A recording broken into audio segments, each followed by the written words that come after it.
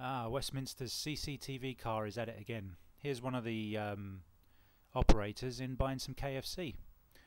His friend's waiting in the vehicle, parked on a motorcycle bay while cars are having to go around it, causing an obstruction.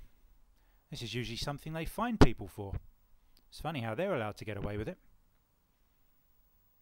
There's his camera. Obviously not driving around doing what it should be doing.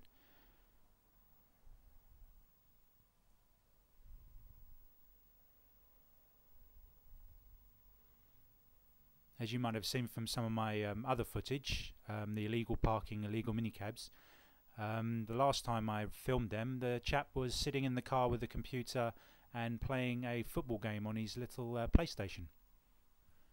I'll be keeping an eye on this car and anything else that is done illegally by the authorities, and things that we are charged for that they think they can get away with. I got a £60 fine for stopping outside a KFC once, but apparently these people are allowed to get away with it, breaking their own laws.